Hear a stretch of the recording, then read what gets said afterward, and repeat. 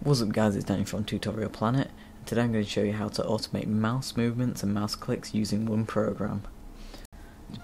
The program we're using today is Mouse Recorder for Auto Hotkey. It's very simple and easy to use.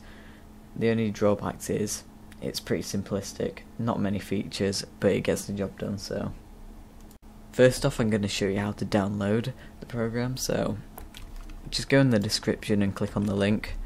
It should be an add focus link. I'm sorry about being a massive sellout, but you just have to wait 5 seconds and then click skip ad. It doesn't take that long and it helps me out. So once you've done that, you'll get to this forum post. On here you click download mouserecorder.exe and it'll download instantly, as you can see. On this forum post you can find out a lot of information. You need to know Ctrl+Shift+S to stop the playback if you're on looped mode and stuff like that. Once you've got your program, it should look like this. So yeah, let's open it. And here you go, you've got this little box where you can record, stop and play. So I'm going to find something to automate and then I'll come back. Alright, so I've found something to automate right now, so I'm going to show you how to do it. First you click record, so it records everything your mouse does. And now you just do whatever you want automated. Nice meme. Yeah, once you're done, press stop record.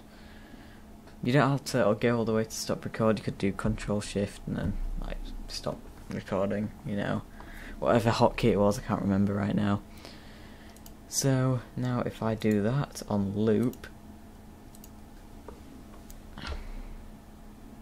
Nice meme.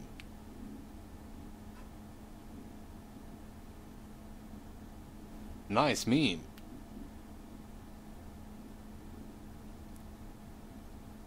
Nice meme. so yeah, that has been Mouse Recorder. There's lots of uses for it and it's really simple and easy to use. So yeah, if this helped you out, leave a like. If you didn't, leave a dislike. You know, tell me how to improve my videos in the comments. And goodbye.